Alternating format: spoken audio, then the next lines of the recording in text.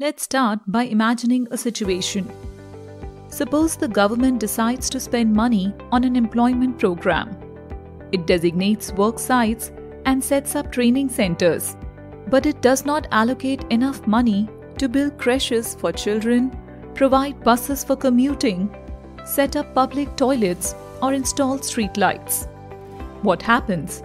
A lot of men apply for the program, but few women do. Government programs and budgets often end up ignoring the differential needs of women. Women have experienced a lot of social, political, and economic advances, yet many issues remain.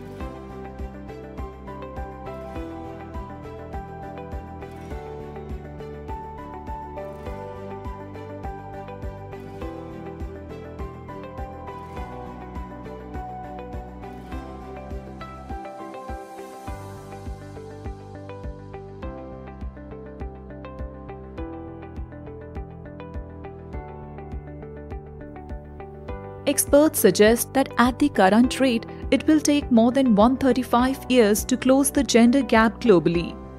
Women often do not have equal access to the benefits and opportunities created by economic growth and development. One way of addressing this problem is gender-responsive budgeting, GRB. GRB is a way to ensure that governments allocate and spend money in a way that recognizes women's needs, removes barriers they face, and improves their status.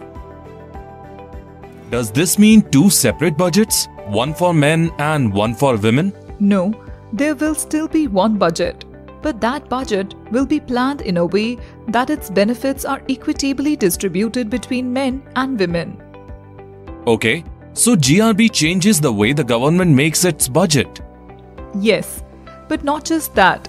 Through GRB, the government pays attention to women's needs and experiences before the budget, when they plan their programs, and after the budget, during implementation. I understand.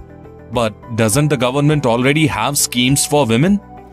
Yes, but as shown by the statistics we mentioned earlier, more efforts are needed to achieve gender equality. Existing schemes may not be enough to address all gender challenges. A holistic approach is needed so women's needs can be addressed across sectors. Let's explore how gender-responsive budgeting is carried out globally. Over 100 countries in the world have adopted GRB in one form or the other. Some of the commonly used GRB tools are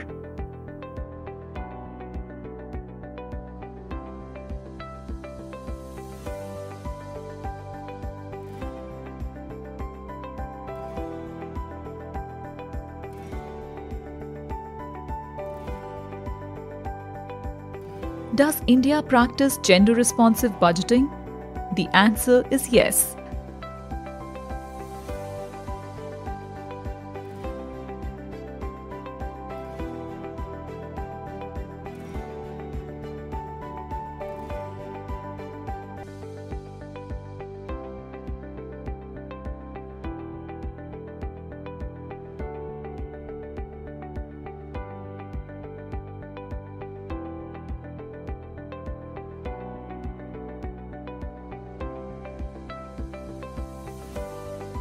We have talked about Gender Budget Statement (GBS) as one of the common tools used to implement GRB. You must be wondering what the Gender Budget Statement is and what it contains. In India, the GBS is published every year with the Union Budget. It can be found under Statement 13 of a document called the Expenditure Profile. It has two parts, A and B. Part A shows the budget for schemes which are only for women and girls, or schemes with 100% budget allocation for women. For example, Beti Bachao, Beti Padhao. Part B shows a part of the budget for general schemes which is earmarked for women and girl child. This could be between 30 to 99% of the total scheme budget, for example, part of the budget for MG Narega. You can access the gender budget statements of the Union Government as well as state governments on Open Budgets India (OBI) portal. It is an easy to navigate and useful portal as it provides all these documents at one place. We hope we could highlight some important concepts related to gender-responsive budgeting through this video. We will be developing more such videos in the future to discuss more concepts related to GRB. Thank you for watching this video.